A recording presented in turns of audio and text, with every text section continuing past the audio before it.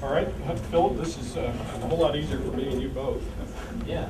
How do fossils prove that there was no Adam and Eve? I don't know where to start with this one. I mean, like, fossils prove that things in the evolutionary standpoint evolved from a specific thing about 3 to 4 billion years ago, and that thing continued to evolve over time.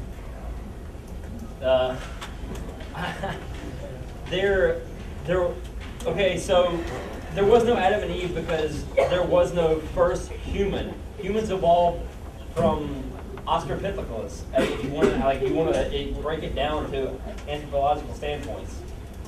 I mean, that's the only answer you can give. So what in the gradual evolution of Homo sapiens sapiens? At which point would we pinpoint and say, oh, this couple, that's Adam and Eve? Neanderthals, does the atonement of Christ cover them? Does it cover Ardipithecus? But the fossil record evolution shows that humanity didn't just poof appear fully formed with all our cognitive capabilities and what we are now. We gradually change over time. Our species is still changing. Every species is still changing. Why is the absolute truth of morality necessary? Why must logic be absolute to be useful? Because to say that logic is not absolute means I can contradict you from this point forward like I did in my answer with my first question.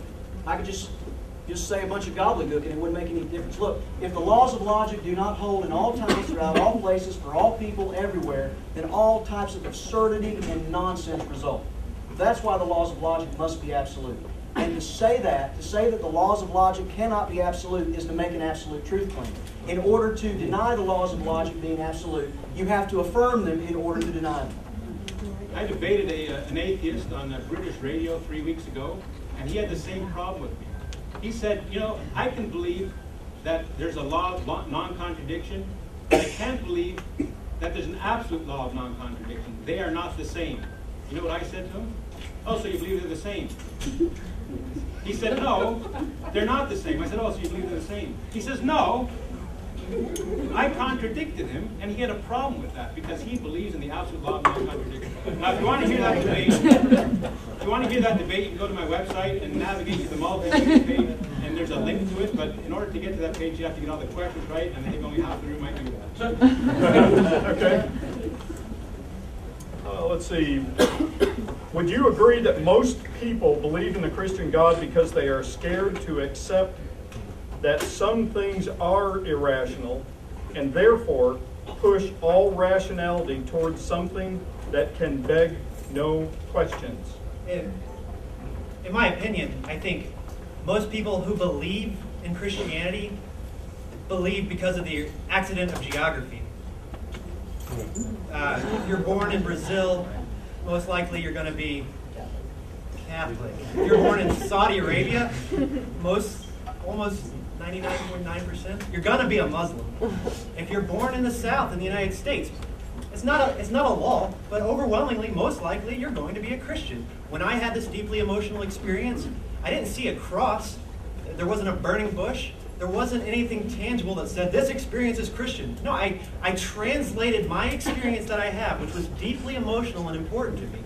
I translated it according to the culture and religious tradition that I was familiar with. That's what most people do. So I believe most people are Christians because of the accident of geography, where they're born. And to me, that poses a problem for God. So how do you explain the explosion of ancient? Can you demonstrate, without using the Bible, that we should believe in the superiority of faith over reason? Yes. Romans chapter 1 without says... the Bible. I'm sorry. Without the Bible. Can you demonstrate without using biblical passages? Yes, exactly. Thank you. Romans chapter... Yeah, wow. Am I going to get to answer the question tonight or not? Romans chapter 1 tells us that apart from the Bible, apart from special revelation found in the Bible, all men know God exists. This is exactly what you see throughout all human people throughout the world. People worship something. They worship totem poles and rocks and Allah, and some of them worship anything you can imagine. Creatures, multiple gods. They make gods in their own image. People are created to worship. Tigers don't worship. Chimps don't worship. Why do people worship? They worship because they're created to do that. You have natural revelation. People are going to have a basic innate knowledge of God that's hardwired within them. God tells us that He's done that. But people don't need to have the Bible to know that that's true. All you have to do is look at the history of mankind and you will see that we are a worshiping species. Okay, I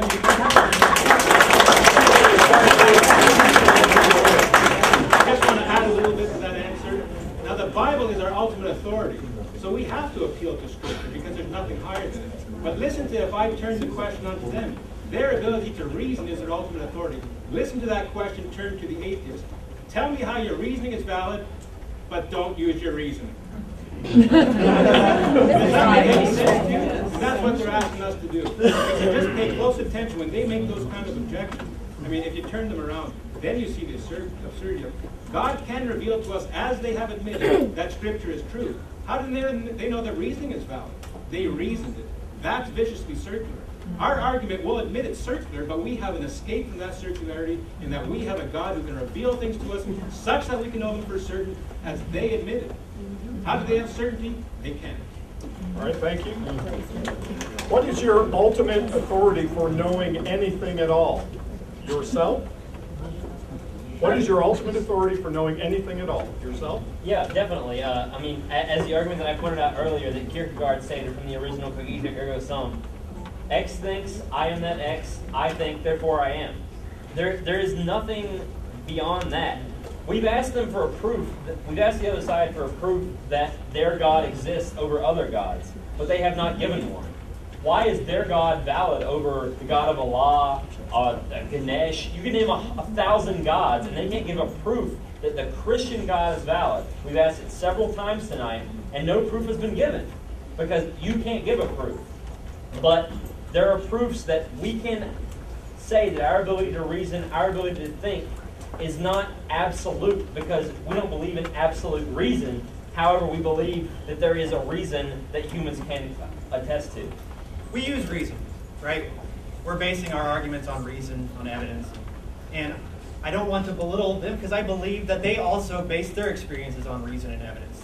So if someone today claims that God commanded them to kill their son, they would demand evidence for that.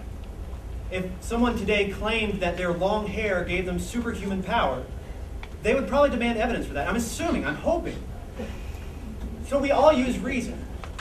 They're adding one extra step there to say that the Bible is their authority to guide and suppress their reason. And all I'm asking, again and again, is to give me good reason why I should believe that the Bible is a reliable guide. That's all I'm asking. I've said it again and again. I've also talked about the problem of suffering. And I know they have an answer to this.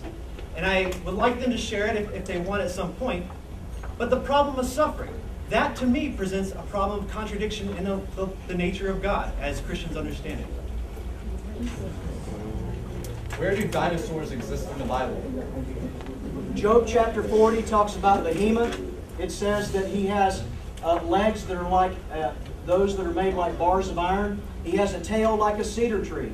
The Bible tells us that God made everything in the space of 6 days, approximately 6,000 years ago. You cannot fit millions of years into Scripture. If you're here tonight and you're a Christian, it does not work.